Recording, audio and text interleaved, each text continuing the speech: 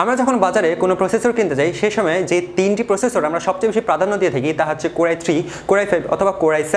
এখন এই ভিডিওতে আমরা আপনাদের জানাবো কোন প্রসেসরের মাধ্যমে আপনি কেমন পারফরমেন্স পাবেন, কোন প্রসেসরের মূল্য কত এবং এই প্রসেসর দ্বারা আসলে কি বোঝায়, এছাড়াও আপনার কোন ক্ষেত্রে কোন প্রসেসরটি প্রয়োজন তাও এই ভিডিওতে আপনি জানতে পারবেন। আমি মোহাম্মদ শাহেদ কৌশিক বলছি বেঙ্গল X-Treme থেকে। লেটস গেট ইনটু ইট।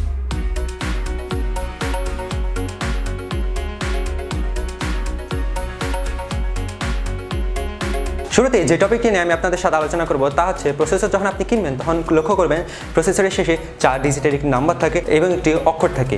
এখন এই 4 ডিজিট নাম্বার দ্বারা কি বোঝায়? উদাহরণস্বরূপ আমরা ধরে নিতে পারি Core i7 যখন আপনি কিনে যাবেন তখন হয়তো আপনি খেয়াল করবেন i7 7200U। এই i7 7200U দ্বারা কি বোঝায়?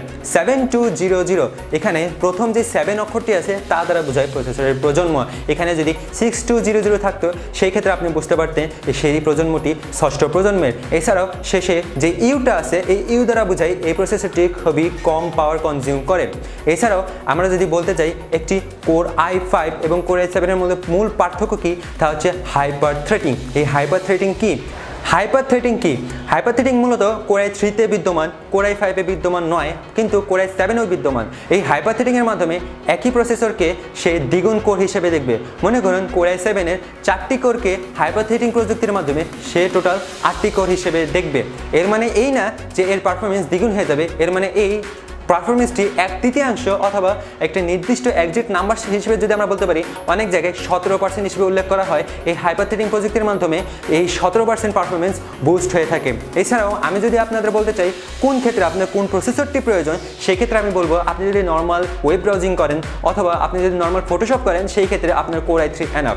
এখন আপনি যদি একজন গেমার হন সেই ক্ষেত্রে আপনি চাইলে Core i3 নিতে পারবেন, বাট আপনার অ্যাটলিস্ট একটি ভালো মানের গ্রাফিক্স কার্ড লাগবে, সেই ক্ষেত্রে Core i3 আপনার জন্য এনাফ। কিন্তু আপনি যদি হেভি গেমিং করতে যান অথবা 4K গেমিং করতে যান সেক্ষেত্রে আপনার অবশ্যই Core i5 প্রসেসরটি লাগবে এবং একটি ভালো মানের গ্রাফিক্স কার্ড লাগবে। এখন Core i7টি কার জন্য? আপনি মূলত Core i5 এ Core i7 সকল কাজই করতে পারবেন, বাট Core i7 একদম এক্সট্রিম লেভেলের 4K গেমিং অথবা এক্সট্রিম লেভেলের ভিডিও এডিটিংয়ের জন্য আপনার Core i7 প্রসেসরটি লাগবে। এখন আপনি যদি রেন্ডার টাইম সম্বন্ধে একটু বলি, মনে করেন আপনার একটি 1 ঘন্টার ভিডিও সেটি আপনি রেন্ডার করতে চান, সেই ক্ষেত্রে আপনার Core i7 লাগবে যদি আপনি রেন্ডারের মাধ্যমে তাড়াতাড়ি ভিডিওটি রেন্ড করতে চান।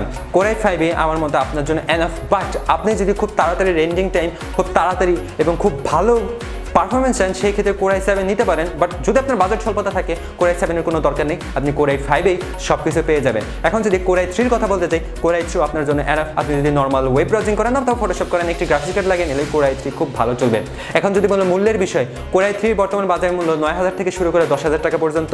Core i5-এর বাজার মূল্য 15,000 টাকা থেকে 20,000 টাকা পর্যন্ত, যা প্রকারভেদে নির্ভর করে, এবং Core i7-এর মূল্য 25,000 টাকা থেকে শুরু করে 40,000 টাকা পর্যন্ত আছে। এই ক্ষেত্রে আপনার দেখতে হবে যে সেই লাস্ট 4 ডিজিটের নাম্বারটা কি। আপনি অবশ্যই এই জিনিসটা মাথায় রাখবেন যে আপনি যাতে একটি ভালো পাওয়ারের প্রসেসর কিনতে পারেন। সুতরাং এখানে আরেকটা জিনিস আমি বলে দিতে চাই, এই ভিডিওর সম্পূর্ণটি আমি আপনাদের আবার ছোট করে বলছি। Core i3-তে হাইপার থ্রেডিং রয়েছে, Core i5-এ নেই, Core i7-এ হাইপার থ্রেডিং রয়েছে। হাইপার থ্রেডিং কি? তা হচ্ছে আপনার কোরকে দ্বিগুণ হিসেবে দেখবে, বাট এর মানে এই না যে আপনার কোরের পারফরমেন্স দ্বিগুণ হয়ে যাবে। এর ফলে 17 থেকে 30% পর্যন্ত আপনার পারফরমেন্স বেড়ে যেতে পারে। কোন ক্ষেত্রে আপনার প্রয়োজন? আপনি যদি একজন গ্রাফিক্স ডিজাইনার হন Core i3 মূলত নিতে পারেন, বাট না নেওয়া ভালো। Core i5 আপনার জন্য এনাফ, বাট আপনার যদি বাজেটের কোনো স্বল্পতা না থাকে আপনি Core i7 নিতে পারেন। বাট আপনি যদি নর্মাল কাজ করতে থাকেন Core i3 এবং একটি গ্রাফিক্স কার্ড আপনার জন্য মোর দেন এনাফ। এই ভিডিওটি যদি আপনার ভালো লেগে থাকে তাহলে আমাদের একটি লাইক দিন, আর যদি ভালো না লেগে থাকে তাহলে ডিসলাইক বাটনটি আপনাদের জন্য রয়েছে। এছাড়া আপনার যদি কোনো কিছু জানার থাকে তাহলে আমাদের কমেন্ট বক্সে জানাতে পারেন এবং আমরা সবগুলোরই উত্তর দেবো। এছাড়াও আমাদের সাথে যোগাযোগ করার জন্য ডিসক্রিপশন বক্সে সবকিছু দেওয়া আছে, আপনি চাইলে সেখান থেকে জেনে নিতে পারেন। নতুন নতুন ভিডিও পাওয়ার জন্য আমাদের চ্যানেলটিকে সাবস্ক্রাইব করে নিন, কারণ আমরা প্রতিদিন নতুন নতুন টেকনোলজি ভিডিও নিয়ে আপনাদের সামনে হাজির হব।